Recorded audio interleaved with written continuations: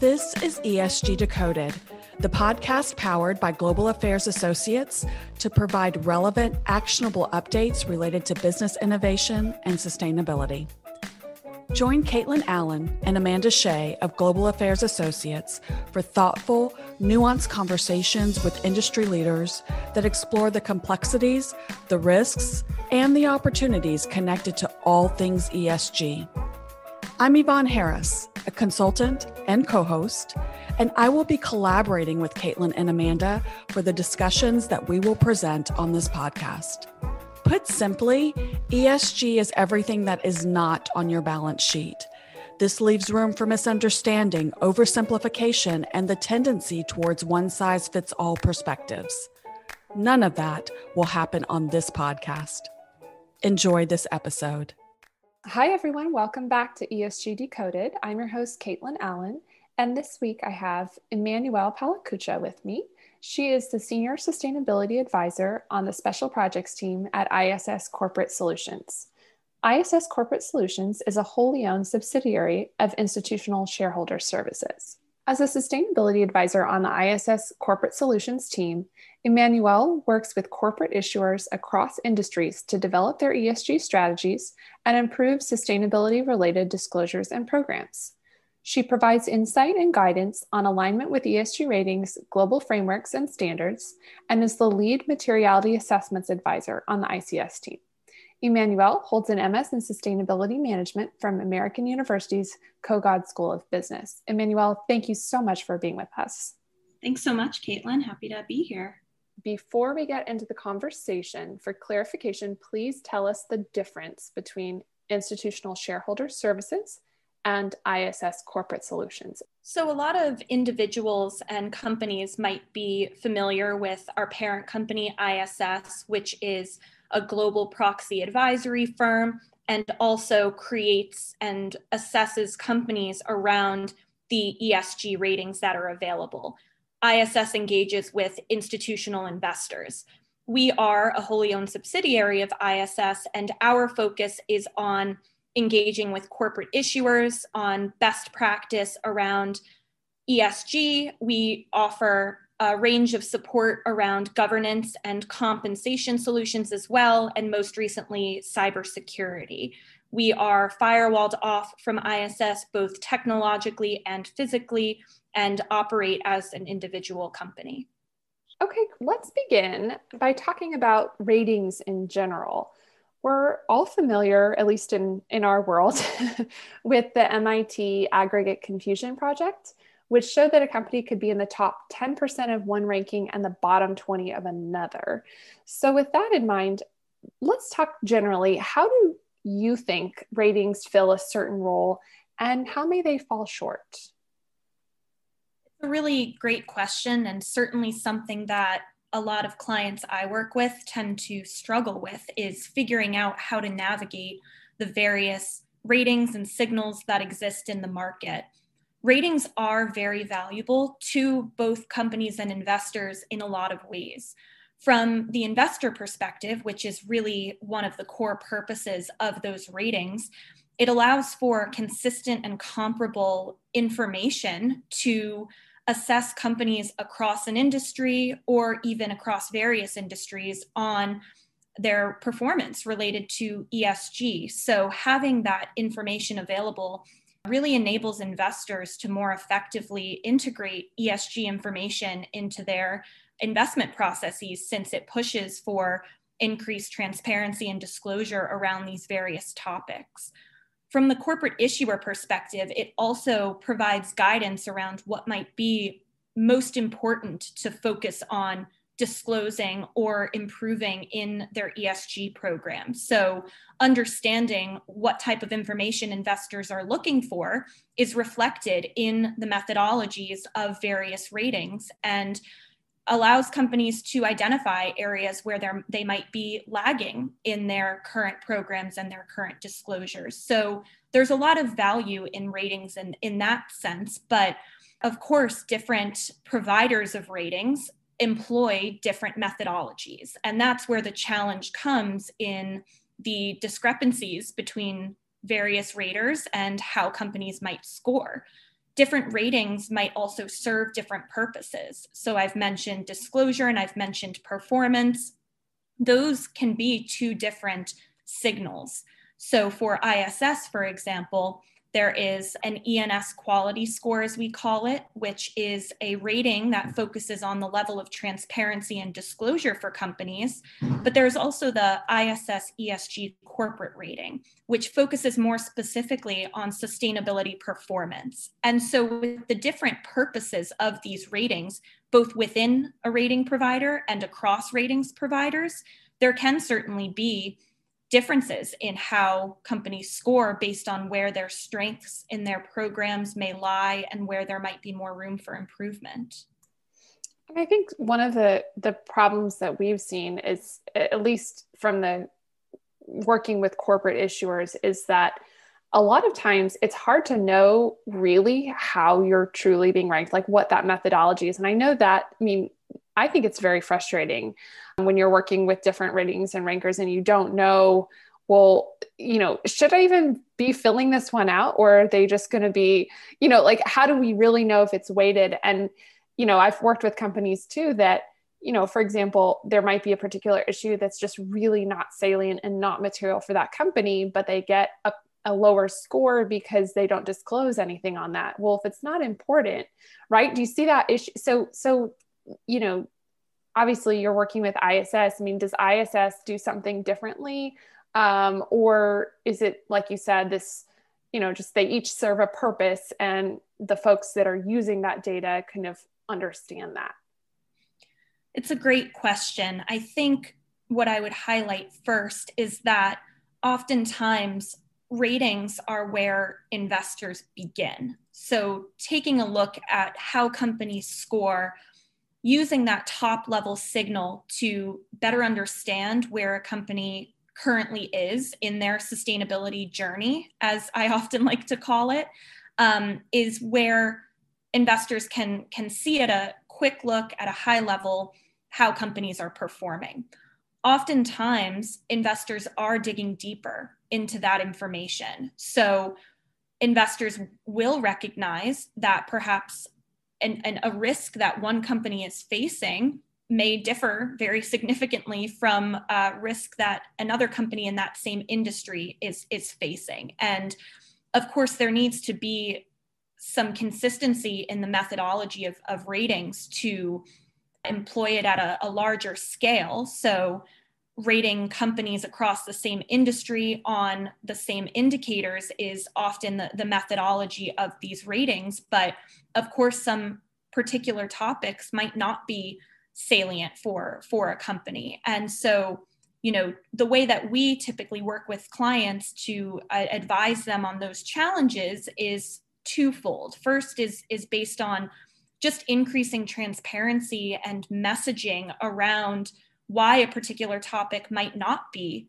too salient for the company. So making it clear that to investors and to other stakeholders that it's an issue that's been considered, but based on the nature of a company's operations, it's just not something that is particularly relevant.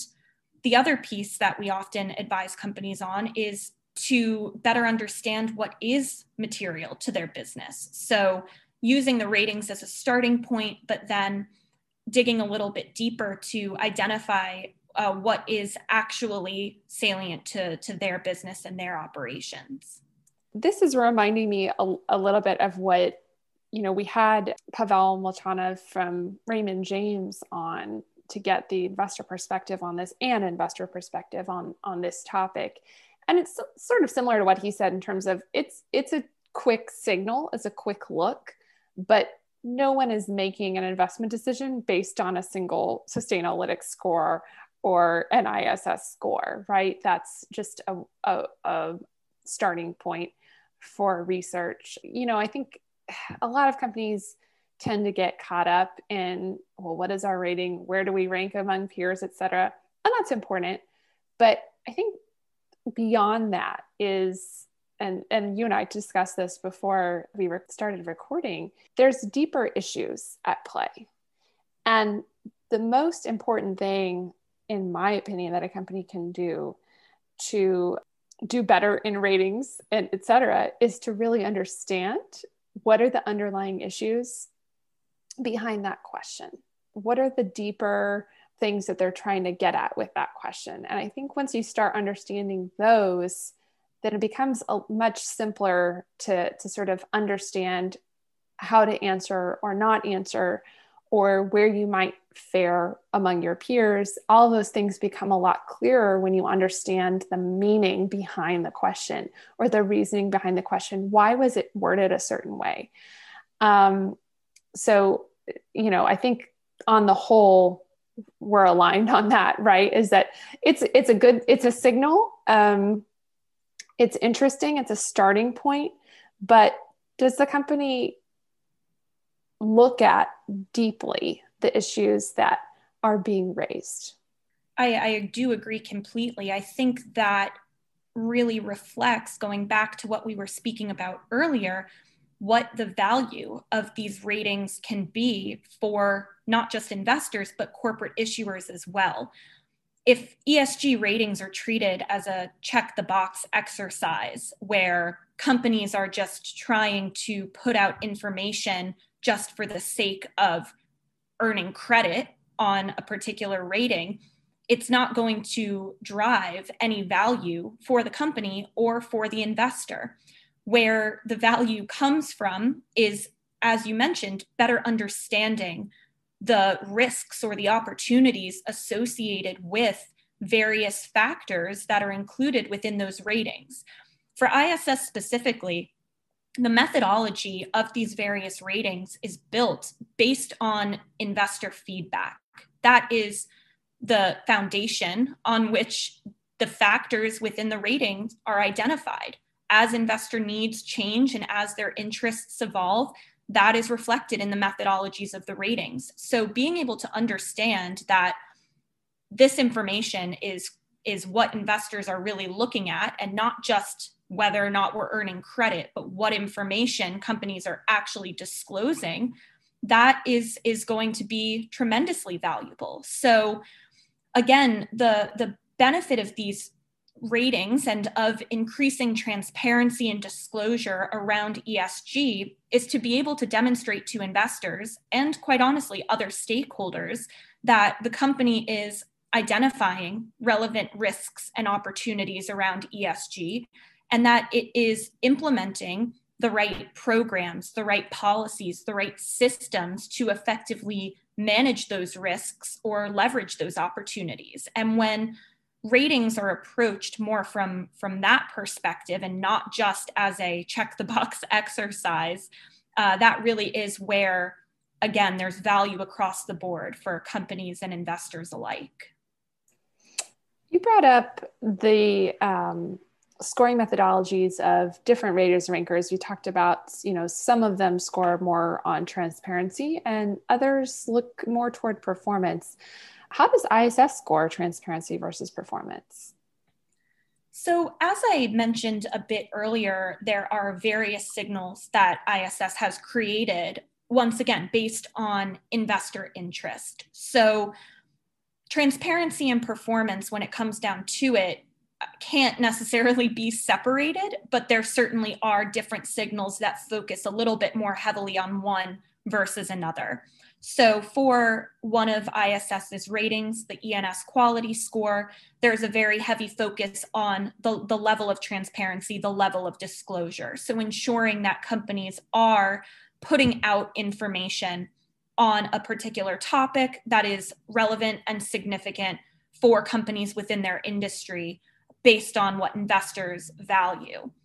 Separate signals, such as the ESG corporate rating, go beyond that top level signal of disclosure to dig a little deeper and evaluate the actual nature of companies' programs, of their strategies, of their policies, to ensure that they are checking, or they are really up to the standard of best practice, and that they're not just putting out a disclosure, again, to check the box, but that the nature of what they're disclosing is in line with best practice.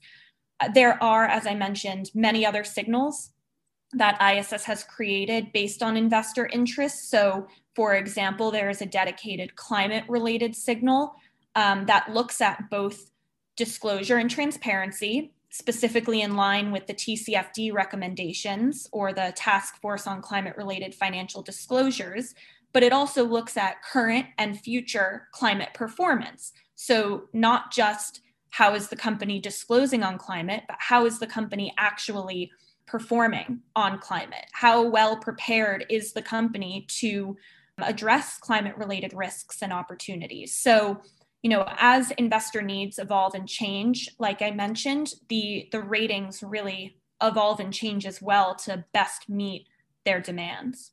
Thank you for that, Emmanuelle. I think that's really helpful to see the fact that these are not static either, right? The world is changing, companies are changing and evolving, being forced to evolve quite quickly, and that the ratings and really do reflect that. But I want to bring up, there's a very common criticism out there of a lot of these, and I wanted to give you a chance to respond to it. Very common criticism of the ISS model and others is that it's a racket, right? You rate the companies, then the other brands get paid to help increase scores. And ISS is not unique in being criticized that way. How would you respond to that criticism? We certainly appreciate that concern and understand why that concern exists. And we take it, seriously in terms of ensuring that it doesn't actually cause any conflict. So ISS Corporate Solutions is fully firewalled off from ISS, both physically and technologically. So the way we operate is separate from our parent company, from ISS. But when it comes down to it, in terms of that concern still of being connected to ISS as a wholly owned subsidiary, our mission when it comes down to it is just to support companies on improving their ESG performance and disclosure in line with best practice. And that way we support companies through consulting really is independent of just ISS ratings. We focus more broadly on best practice. Okay, that's fair. I mean, I think that, broadly speaking, I would say the best practice often does fall outside of what a rating or system is looking at. And it makes me think a little bit about materiality assessment. I know that, we get more requests nowadays from companies that they're just like, I just want to do a SASB report, the Sustainability Accounting Standards Board, where that work on materiality has really been predefined in a way. I still believe that it is incredibly valuable and far more valuable to do that materiality assessment of the specific business. And I'll just give you an example. The SASB standard for oil field services is actually, really several questions are really just for onshore operators, and they're really only for companies that do hydraulic fracturing. Well, there's hundreds, if not thousands, of companies out there that work in that industry that don't do hydraulic fracturing and don't work onshore. So I have found many times that those assessments are, they're helpful. Like you said, it points you in a direction, but most companies aren't going to get as much value as if they do it themselves and really align their disclosures and their KPIs with issues that are truly material to that business. And I know that's something you work on. So you specifically work on the materiality assessment offering. Any thoughts for companies on that?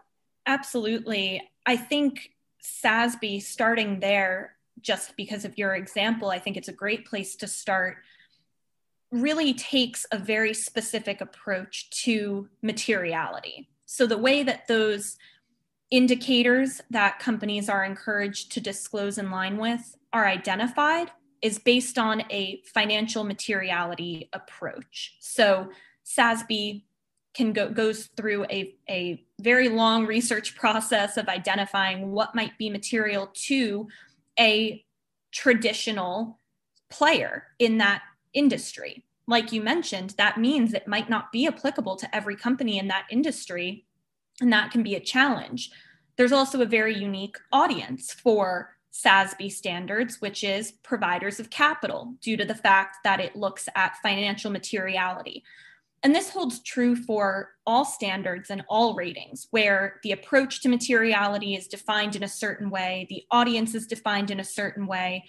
For example, GRI, the Global Reporting Initiative, focuses on all stakeholders as the audience, and materiality is defined so much more broadly, just in terms of whatever makes sense for your business. And that's not always super helpful for companies either, since there's so much information there.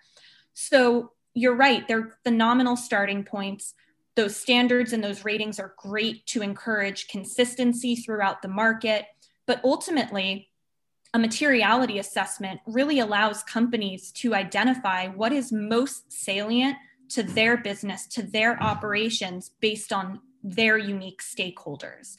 So at ISS Corporate Solutions, our materiality assessment really takes a holistic approach to identifying what's material. We engage with a range of internal and external stakeholders to identify what is most significant and relevant to them in terms of the specific client that we're working with. So that really allows companies to better identify where to allocate their time, their resources, because they can have more confidence in the fact that what they're focusing on really is what their specific stakeholders are looking for and is applicable to them, instead of being something that's applicable to, the broader industry. Yeah. So that's certainly a huge benefit of materiality assessments. Well, and I think it's easy to forget too that the instructions for SASB and GRI tell you do your own materiality assessment, right?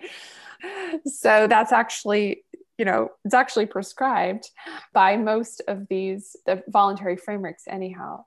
Anyways, I think it's an important topic. And at the same time, materiality assessment doesn't tell you everything, right? It tells you which topics are important, but that next step of which KPIs should we use for this? Should we use a SASB one? Should we use the one from GRI? Should we use a mix? And I don't know how you feel about this. I'm curious. I still prefer to do a custom mix that is truly reflective of that company's business objectives and risks. But, are you seeing any difference in the market? I mean, are you starting to just say, okay, this aligns pretty well with SASB, let's focus on that? Or are you still prescribing a lot of custom reporting frameworks the way we are? It's an interesting question for sure. I think you're completely right. I agree that it's still a challenge to identify those KPIs once the materiality assessment has been completed. I think there are benefits to leveraging the existing KPIs and standards that are in place. Again, it allows for comparability across companies within a particular industry. It takes out some of the work for companies, which can't be underestimated when time and resources around sustainability might be limited. So being able to leverage existing KPIs that have been established through SASB is certainly valuable. To your point, I think once you've done the work of the materiality assessment and you have more clarity around, what really is impactful for your business, then it allows you to more carefully choose those standards, those KPIs through the standards rather, that make sense for the company. Peer benchmarking and peer alignment is certainly something that we see a lot of our clients and a lot of companies focusing on. So understanding, which KPIs their competitors are using and making sure that there's alignment on that front. And so if all companies are sort of looking to align with their peers, then in a sense, it might make sense to look toward the standards that are in place, since it allows for more consistency. But again, it really has varied in my experience from company to company, from industry to industry, in terms of how they choose to approach choosing those KPIs. I don't think at this point in time, there really is a right or wrong way. I think all companies are navigating it in a slightly different way. Yeah, I actually totally agree. That sounds reflective of my experience as well. It made me think that just this week, API, the American Petroleum Institute, just released guidance for their member companies on how to report things publicly. Now, of course, they've had guidance for years on how to actually do GHG accounting in the oil and gas industry. But this fills a bit of a gap that they had in terms of every company, maybe they're following the same guidelines internally for accounting, but weren't necessarily reporting the same information in the same way. And so I think there's a recognition among that industry as one example, but also among many other industries, that the peer benchmarking and industry-led guidance on this plays a very important role in bringing some of that comparable data to the marketplace. But let me switch gears a little bit. Emmanuelle, you started your career actually working at investor coalitions, which I think is so interesting. Some of the investor coalitions have been incredibly powerful. We know that Climate Action 100 Plus is, I don't want to speak out of turn without having been involved directly, but from watching that development, I want to say they're almost single-handedly responsible for many of the changes the announcements that began in December 2019 from Shell, for example, on Scope 3 emissions, reviewing industry association memberships, et cetera. So some incredibly powerful coalitions there. Tell us a little bit from your perspective, having worked at investor coalitions, why and how those investors use ratings and rankers generally. There are so many approaches that investors can take related to ESG. And, we're focusing a lot on ESG ratings, which of course, I would say are a tool for the approaches that investors use to consider ESG. So like you mentioned earlier, investors are not making investment decisions on ESG ratings alone. They are leveraging some of the underlying data to incorporate it into their unique investment processes. That is certainly something that they're doing, but beyond the sort of ESG integration approach, which is that process of building ESG criteria into investment decisions, investors are also employing a lot of shareholder engagement in the way that they approach ESG. So that could include direct engagement with companies and speaking with them about better understanding their strategies for managing climate-related risk, for example. It could also come in the form of shareholder proposals and trying to push companies to take action on various ESG efforts through that mechanism that they have access to.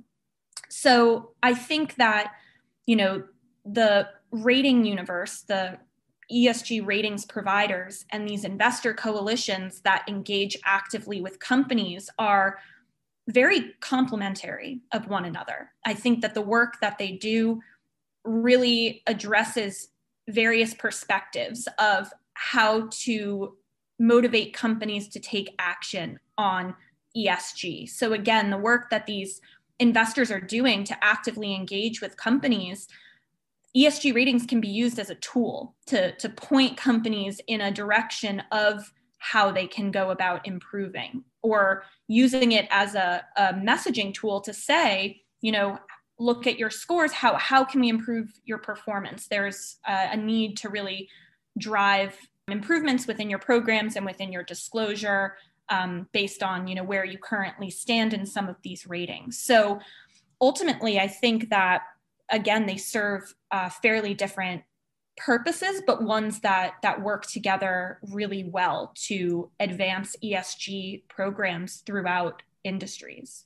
And conversely, there might be an issue that a company's not disclosing on. For example, they have a really great water recycling initiative, but it's not on their website. It's not in their sustainability report. Maybe they don't have a sustainability report.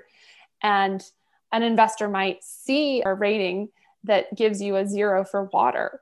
And they ask that question. It's a conversation starter. Hey, what's going on with your water? Do you have a major issue that you're not telling us? And the company can actually say, oh, you know what? We actually have a great program. We just don't have a sustainability report, or we haven't disclosed any of it, but here's what we're doing, right? So it's not, I think in my experience as well, it's not that it's the be all and end all to get the score, right? Sometimes, like you said, they're used as an engagement tool, which might lead to a really great conversation actually in the IR department. I agree. I think it opens up the dialogue, sort of like you said, it's a great conversation starter. And I think once again, the benefit of the ratings is to push companies to increase their disclosure on what they're doing so that current investors aren't the only ones who have access to that information, but it's available to a wider audience of stakeholders. We've spoken a lot about investors since that does tend to be the main user of ESG ratings, but as more stakeholders are focusing on sustainability, it's important for this information to be widely available for their use as well. A lot of, consumers for certain industries are considering this more heavily. So I think ratings are a great motivator for better messaging around ESG as well. One other quick item that I wanted to highlight, my work with investor coalitions was very much with a lot of socially responsible investors, or SRIs, that have been doing work around ESG or considering these issues for a long time in the work that they do. I think ESG ratings are also a way that more traditional institutional investors have begun to look at sustainability. So that is a tool for those investors to begin engaging with companies on ESG, while in the past it might have been more dedicated SRIs or activist investors that were doing a bulk of that work. And that definitely reflects the sort of mainstreaming of this into the market more broadly. Okay, so let's end with our fun question, as always. Emmanuelle, what was the last trip you took before the pandemic, and what's the next trip you're going to take? So before the pandemic, I tried to go to Berlin, Germany, and took off. And as I was in the air, the travel ban was announced in March of 2020. So I don't know if that counts, but I did make it to Europe and then turn around and come back 6 hours later. So if that counts, then that was my last trip pre-COVID. To the Berlin airport and back. Exactly. Beautiful airport. That's crazy. It was smoky, definitely, if I remember. Definitely quite the experience. So hopefully my next trip will be a bit more successful, taking a road trip down the coast of California, which should be really fun. And again, hopefully a little bit more successful. Beautiful. Well, good luck getting to California. Hopefully there will be no more travel bans. But thank you so much for coming on to discuss this. It's been really great to have you. Absolutely. Thank you so much, Kaitlyn. Thank you for listening to ESG Decoded. Subscribe to this podcast wherever you consume yours, and follow ESG Decoded and Global Affairs Associates across social media platforms. Until our next episode, take what you learned today to drive long-term value for your organization by doing good for people and for the planet.